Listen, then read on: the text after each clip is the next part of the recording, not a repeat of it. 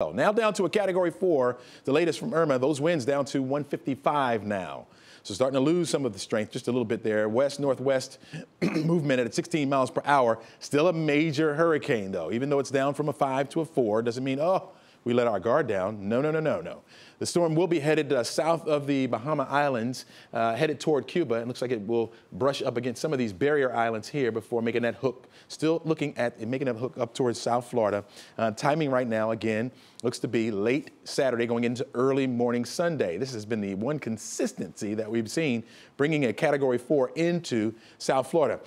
The National Hurricane Center keeps it on the peninsula, right up the spine, if you will, of Florida. And if it keeps like this, now they keep it as a Category 2 all the way up through Florida. I think it will lose even more strength if it stays on that path. Now, some models have it staying a little bit further over toward the east. Any encounter with water here will help to maintain some of that strength. Once it moves into southern Georgia, we'll start to see some of that wind and rain, then moves up toward the Atlanta metro area. That'll be on a time frame from Monday night going into Tuesday morning. That's the timing right now, and then continues back off to the north up toward Tennessee as an area of low pressure.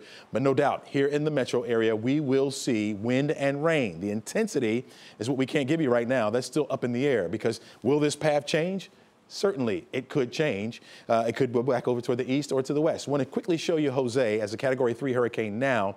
We'll brush up against the Leeward Islands, where we really don't want that, before heading out or back out to sea. I know a lot of you have been concerned about Jose and where it will be going, if it will be coming back toward the mainland.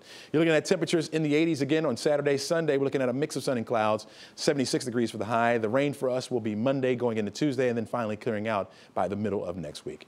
Current